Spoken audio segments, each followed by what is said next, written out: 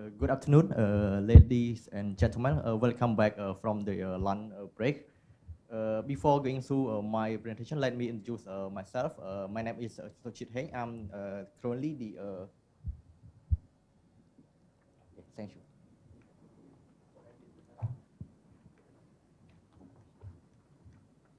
Yes, my name is Socheat Heng. Currently, I'm the Office Chief of Social Budget number 2 of the General Department of Budget, and my office in charge of a few line ministry, including the Ministry of Environment. So today is my great honor to present you on the environment and the social fund. For my topic of discussion, I will focus on the 6 main points. The first one is introduction. The introduction is the introduction to the quick snapshot on the Cambodian economy and the main policy roadmap of Cambodia. Then I will present you what if the environment and social fund, how the fund is mobilized throughout the years, and then with its revenue, how the fund is spent on its projects, and then proposing plan and reporting, and the last one is way forward. So before going through the fund, let me walk you through a quick snapshot of Cambodia economy.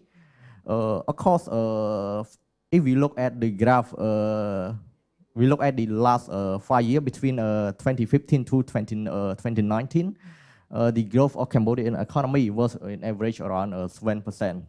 But then due to the outbreak of the COVID-19, our economy we was hit very badly, and the growth become negative, -3% in 2020. And then with the commitment of the government to improve the economy, the growth rebound to 3% in 2021, and then we hope that we could achieve around 5.6% in 2022.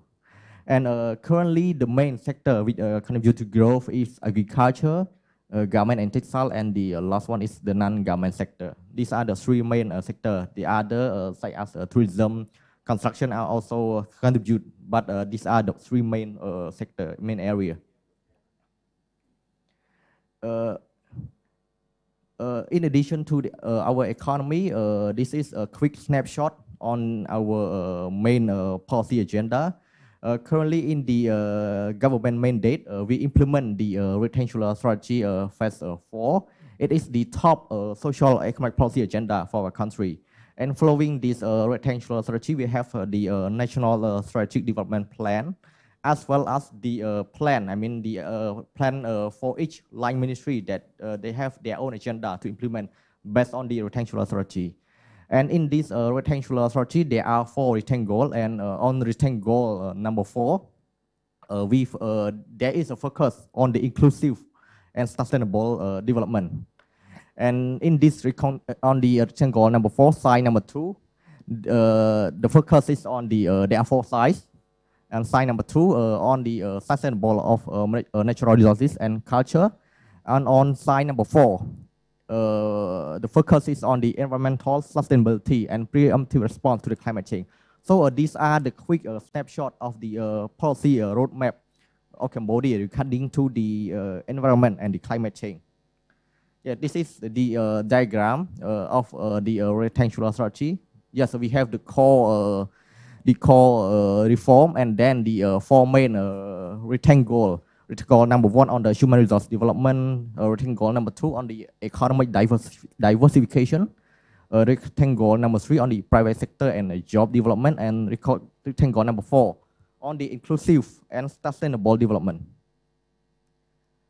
So these are the quick overview of the main policy agenda of Cambodia. And then due to the outbreak of the COVID-19, in addition to the rectangular strategy, the government we formulate another new policy that we call framework and program for the economic recovery in the new normal. We call it a new normal after we with a negative growth of 2021 and 2023. In this new strategic framework, we focus on three R. R number one is on the recovery on the main key sector of the country. R number two on the reform, I mean to reform on the key area, for example, on the environment and trade facilitation for the better business and investment environment. And at the same time, on the pillar number three, the focus is on still the sustainability and inclusiveness of the social economic development. This is what we focus on is on the this area. On the recovery, there are agriculture reform on the set of reform in the you can see on in the slides. For example, on the regional trade agreement, the law and investment, electric sector. And on the resilience, there is a focus, two main focus is on the green development and climate change adaptation. So beside the retention strategy, our new strategic framework for the new normal of growth also focus on the environment and climate sustainability. Yes, this is the specific area regarding to the framework.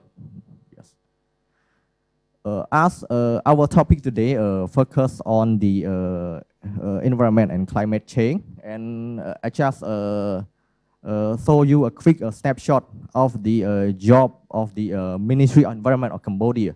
As currently we implement the program budgeting, particularly currently we implement the performance informed budgeting. So in this program, the Ministry of Environment, they focus on four main programs as their main agenda for the budget year. So they focus on program number one on the environmental protection, number two on the management and conservation of natural resources, and plus with the community development, program number three on the policy formulation, and the last one is supporting program. So these are the four main programs that the Ministry of Environment in Cambodia, they are implementing the program budgeting regarding to the environment and climate change sustainability. Okay, so after a quick snapshot on our economy and our roadmap, I will present you on the environment and social fund. Of course, this environment and social fund, it was created in 2016 through the sub-degree, and they have a national committee, or we can call a steering committee. It comprises members from all line ministry involved. So the committee is chaired by the Minister of Economy and Finance, but the Secretary of the Fund is under the Ministry of Environment. Of course, the fund was initiated in order to safeguard the environment. Actually, if we look at this fund, we can say that the fund is like an additional package or additional budget in addition to the annual budget of the Ministry of Environment, in order to help develop for the sake of environment and social sustainability. So, and the main point of the fund is encourage and allow for public participation through the proposing the environmental project. So it means that if the public, they would like to propose a project and get funding, they can propose to the fund, and then they can get money to implement their project. Of course, fund mobilization, I mean the revenue of the fund, where it get the money from. The first one is premium collection from the project which are identified in the environmental impact assessment report. It is like the environmental fee that are collected from the private company that they have to pay annually to the Ministry of Environment. So some part of the fee need to go to the fund. At the same time, carbon revenue, excise tax, and aviation fee, annual revenue of the Ministry of Environment, and the last one is transfer from the royal government of Cambodia and private sector. However, currently the premium collection, they are the main source of fund for the social and environmental fund. And for the other three, they are still discussing on the circular, on discussing the rate, I mean how much percentage they should share to the fund.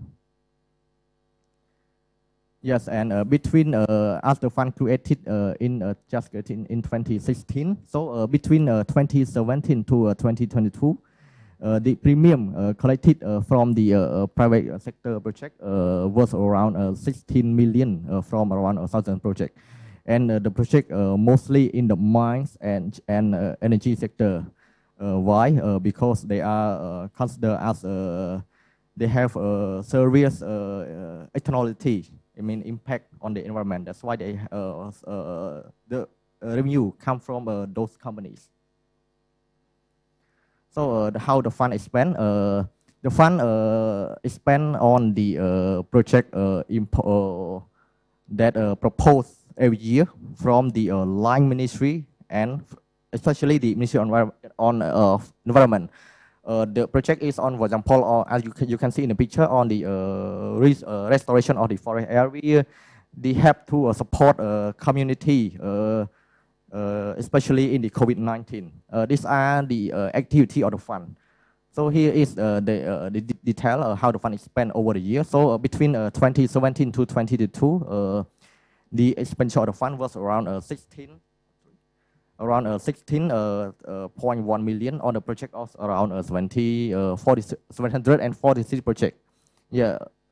So they spend on, for example, on the prevention against the COVID in the rural community, providing assistance to the flood victim, the restoration of the area, the support and improve the community living standard, especially the adaptation to the climate change. So as here, as you can see the picture, they get the fund, they buy a cow. They buy some cow and then they give to the people in the rural area to support their living standard. So these are the quick snapshot on the activity implemented by this fund. Of course, and on number 5, proposed action plan and reporting. Currently, the action plan of the fund, both the revenue and expenditure, they need to endorsement from the National Committee prior to the budget year. So in every year, they will be discussing on the fund, how the fund is mobilized and spent, and activity from the line ministry who want to involve in who want to get a financing from the fund, they can propose the activity. And then the fund can finance project if possible. And then proposed work and action plan of the fund will be reviewed in line with the annual budget year, with the review of the Ministry of Environment. Because we do so in order to avoid the overlapping activity between the fund and the Ministry of Environment. And the quarterly report need to submit to the National Committee and the Ministry of Economy and Finance. So way forward, as the fund was just created in 2016, currently they just prepare only the annual plan. So what we expect them to do is to prepare a 5-year master plan and they prepare the needed legal framework, because there are various legal framework needed in order to operate the fund. And the last one, encourage for public participation, because up to now, the project mostly are proposed by the line ministry, but none are from the private or public sector, public participation. So it is important to have the participation from the public into the fund. So to sum up, this fund is just like an additional package. In addition to the annual budget of the Ministry of Environment, that line ministry and Ministry of Environment, they can propose activity to get financing regarding to the environment and social sustainability area. So this is all for my presentation on the environment and social fund. Okay, thank you for your attention. Thank you.